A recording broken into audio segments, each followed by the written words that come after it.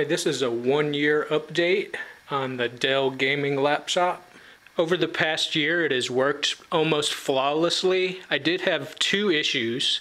About 6 months ago, I came up and woke it up from sleep, and it had like a garbled graphics thing on the screen.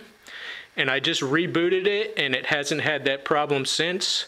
So I think it was just a one-time thing. I checked Event Viewer, and it said the Intel graphics driver crashed.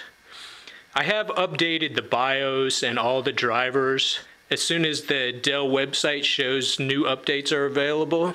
The second problem I had, I was surfing, just normal surfing on Google Chrome, and the laptop froze and it had like a white screen of death. And it said the computer shut down unexpectedly. In Event Viewer, it said the thermodynamic platform shut down the CPU. So something happened where the CPU got too hot real fast and it shut the computer down for safety reasons.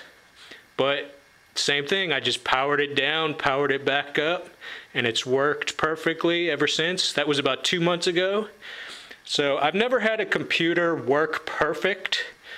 So 2 problems in a year that were quick fixes by just a reboot is okay with me.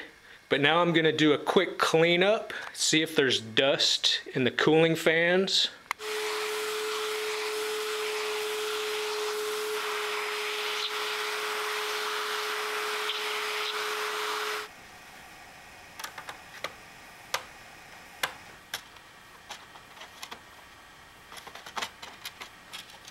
Take my compressor hose,